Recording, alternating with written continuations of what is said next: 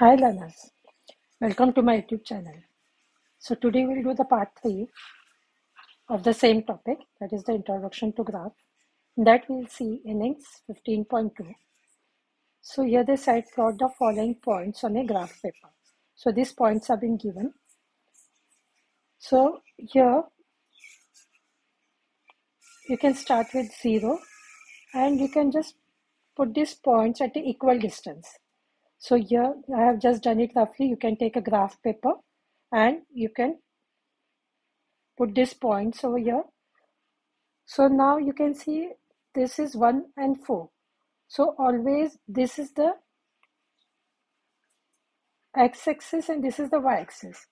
So whatever the points are given, so this is x and this is y. So always here on this side, this is the first quadrant, this is the second quadrant, this is the third quadrant, and this is the fourth quadrant. This on the right hand side at the top, that is the first quadrant, that is called a quadrant. Okay, so now in the first quadrant, these all points, these are going to be positive, this as well as in the y, they are going to be positive. In the second one, this on the x, this will be negative and this will be positive. And here in the third one, both are negative. And in the fourth one, so we can write here plus plus. Here will be minus plus. So here will be minus minus, and this is going to be plus and minus. So whatever the first sign, that is for x, and then for y, x, y, x, y, x, y. So these are the points. So this you have to remember the quadrants first. So now this is 1 and 4. So 1 on the x and 4 here. So what I'm going to do, it should be like this. So this I have written here a, that is 1 and 4. Then minus 3 and 7. So minus 3 means minus 3 is on x. So this is total is x and this will be y. So minus 3 is here and you will go at the top, that will be 7. So you can write here minus 3 and 7. Then 0 and minus 5. So 0 and minus 5 means this is x and this will be y. So when we are going to plot this on y, so this is going to be 0 and minus 5. So this point, this is important. Many of them make a mistake whenever there is 0. So minus 6 and 8. So minus 6 and 8. So minus 6 is here and 8, minus 6 and sorry, that is minus 8. And minus 8 is over here. So the point D is over. So I wrote here A, B, and this is C and D. So A, B, C, and D. So this is the graph. You can plot it on the graph paper. From figure, choose the points that indicate the locations of the points given below. So these are the points and the graph has been given. So even you can just plot it. This is where is 1 and minus 2. So you can see here, this is 1 and minus 2. So this is on point, this is on C. Then minus 4 and 5. So minus 4 and 5. So minus 4 is on the x-axis and 5 is here. So this is on D. Minus 1 and minus 3. So minus 1 is here, minus 3 is here. So this will be on B. So hope you got this one. This graph paper has been given. So I've written A, C, B, D, and C, B. Of the given points, identify which will lie on the x-axis or y-axis. Now here, these points are given. So you have to say whether it lies on the x-axis and the y-axis. So roughly I will draw it here.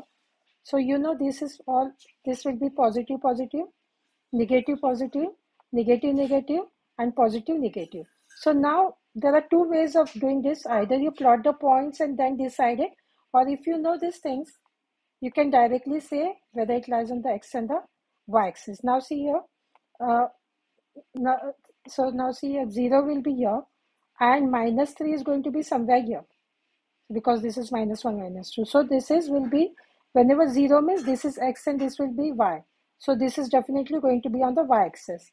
So now look at here, this 10 and 0. So 10 is going to be somewhere here because this is on the x and this is going to be y, and 0 is here itself. So this will be 10, will be on the 10 and 0, that is going to be, this is the x-axis and this is the y-axis. So it is going to be on the x-axis. 0 and 0. So 0 and 0 means this point itself. So this will be, this point is in the center of both on x and the y-axis. So we can say x-axis and the y-axis. Then minus 5 and 0. So now look at here, minus 5 and 0 means this is x and this is y. So 0, so minus 5 is going to be here somewhere. This is minus 5 and 0. So because this is x and this is y, so minus 5 is going to be here somewhere. Minus 5 and 0 is here. So this is on the x-axis. Minus 5 is on the x-axis. Then here 0 and minus 9. So 0 is on x is 0 and y is minus 9. So now again we will do here, this is 0 and minus 9 means it will be somewhere over here. So this is on the, this is a y-axis. So we can say this is on the y-axis. So roughly you can draw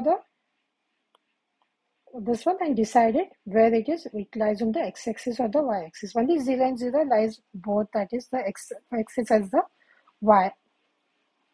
In which quadrant will the following points lie? Also write the distances from the y-axis. Now see here, these are the points given. So this lies, as I showed you in the previous one, that these are the quadrants 1, 2, 3, 4. So now in which quadrant do they lie? 1 and 2. 1 and 2 means this is 1 here and this is 2. So it lies in quadrant 1. And the distance between them, now see, I'll do it separately here. This 1, 2, 3. Suppose I'm writing here 1, 2, 3. 1, 2. So this is 2. So now 1 and 2. So 1 will be here and 2 will be here. So this is the point. So now we have to find out the distance from y-axis. So this is the y-axis.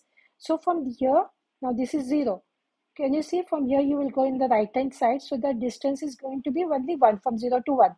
So that is going to be 1 unit. So hope this is clear. This concentrate on this point. So the distance from y-axis is 1. Now it will be minus 3 and 4. So now again I will draw here. Minus 3 and 4 means this is x and this is y. Minus 3 will be somewhere over here and 4 will be here. So this will be the point. So the distance, this is in the second quadrant and the distance is going to be, now see here from 4 you are going to go this way. So how many units are you going to go here? That will be 3 units. Hope you got this, because this is 3.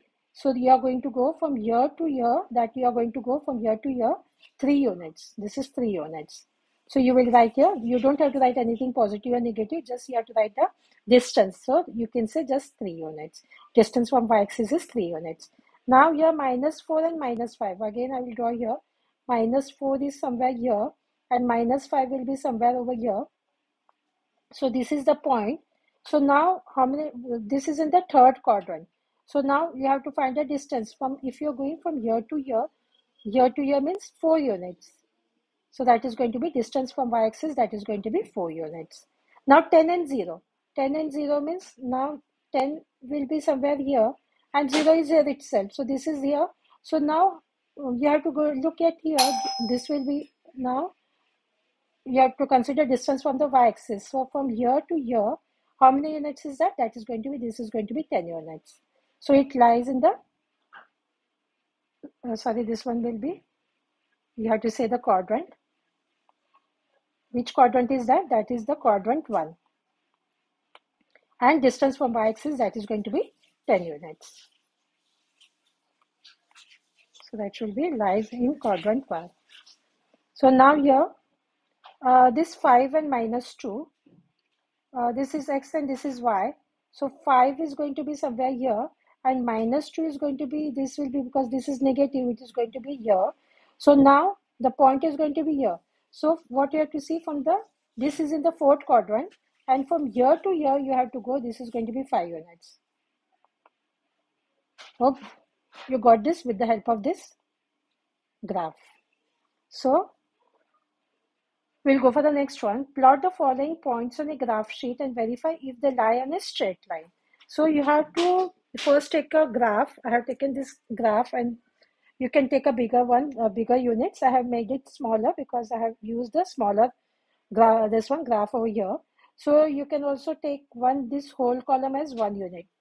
So that will be more better. I have done it in 1 unit, this one column I have done this one. So I have divided into 2. So now you see, we have to just see that A, 2 and 1. So now 2 is here and 1 is here. So the point is going to be here. So you have to put a point and circle it. That will be more better. Put A, 2 and 1. These are the coordinates. We call it as the coordinates also, x and y. Then B, 2 and 3. So B, 2 and 3. So this will be here. The point is going to be here. C, 2 and 4.5. 2 here and 4.5 will be in between 4 and 5. So the C point is going to be here. D is going to be 2 and 5. So D is going to be 2 and this is 5. So this is going to be it. So can you see here, these all points are in one line. So we can say they lie on a straight line. So we can say yes, they lie on a straight line. Now we will see for the next one, that is P3 and 4. So again we will take a graph. You can take a bigger graph. So P and Q, 3 and 4. So this will be 3 and 4. The point is going to be here. That is 3 and 4. 6 and 2. 6 and 2, the point is going to be here. You can write here Q, 6 and 2. That is 4 and 3. 4 and 3 means this here. 2 and 6. So 2 and 6 means it is going to be here. So now can you see this is not a straight line. It is crooked one. So it's not a straight line. So we can say no, they do not lie on a straight line. So now this one you can try it yourself. You can, because I have not used it, because it is going to be a very big one, because there is 12 in it and again 9. So you can use the same graph here, use a bigger one, and then you can just plot it according to this method. So now here draw a line passing through -1 and 5 and -2 and 3, and find the coordinates of the points at which the line intersect. This is important, x-axis and the y-axis. So I'll show you how to do this one. Draw a line passing to -1 and 5. So you can take a graph. So -1 and 5. So where is that going to be? -1 and 5 means the point is going to be here. Then it is -2 and 3. So the point is going to be -2 and 3. The point is going to be here. So now you are going to draw a line. So can you see, you can join easily the lines. But what you will see when you're drawing a line, you should see that this part comes, one part comes on the x-axis, the other should go cross this beyond this y-axis. So why we can see this where it is intersecting. So now this is an important point. So now you can see the line is intersecting over here. And here you can see it is intersecting over here. So this is the x-axis. So it is intersecting here. That is going to be, this one be in between -3 and -4. So that is going to be -3.5 on the x-axis. And here it is going to be in between 6 and 8. So that is going to be 7. So you can write this as, find the coordinates. These are called the coordinates. So coordinates of the points at which the line intersect. So the line is intersecting here and here. So that is going to be -3. But when you are writing it, you will write here, see, when it is -3.5, so you will go from, this will be -3.5 means this point. But then the y coordinate is going to be 0. So you will write a -3.5 and 0, because you have to write x, and when you're writing the coordinates, you have to write x and y. And the other point is going to be when it is here, this is on the y1. So, but then x is going to be 0. So you are going to write it 0 and 7. So hope you have understood this one. In the graph shown in figure, write the coordinates of the vertices of each of the given figure. So which are the vertices? Now suppose this is a triangle. So these are the vertices of this triangle. So we have to see the vertices of the given figure. So now let us see for first A. So what will be here? Can you see this point A? So this is going to be, this is on the y-axis. So this is going to be 7, but the x is going to be 0. So you will write it 0 and 7. So x and y. Now for B, we will come here down and then sideways. So down means this is going to be x, this point, and this is going to be y. So 3 and 7, because this is x and y. Now we will see for this C. This is on 4, but this is y. This is the y-axis. So what are you going to do? You are going to write here. This is going to be 0 and this point is 4. Y is 4. So this is x and y. Now we'll see for B. We will start with P. And we'll go this way. So this is going to be 3 and 3. Because this is 3, this is 3. Then we will see for this Q. We'll go this way. So this will be 8 and then 3. Always write the x coordinate, we can write here at the start, and then the y. So now, again you will go for R. So where is R here? Here. So what will be here? This and this one. So 10 and 6. So this is 10 and 6. Then we'll see for S. So be careful when you draw this line like this, make a box. So that becomes easier. That is going to be 5 and 6. So this is done for B. Now we'll see for C. This is going to be 11 and 2. Then this is going to be 13 and 2. This is going to be 13 and 8. And this point is going to be, for Z is going to be, that will be 11 and 8. Hope this is clear. You can have a look at the graph later. So by this one, we have completed today's work. Do like and subscribe to my channel so you get the notification of other parts. Thank you.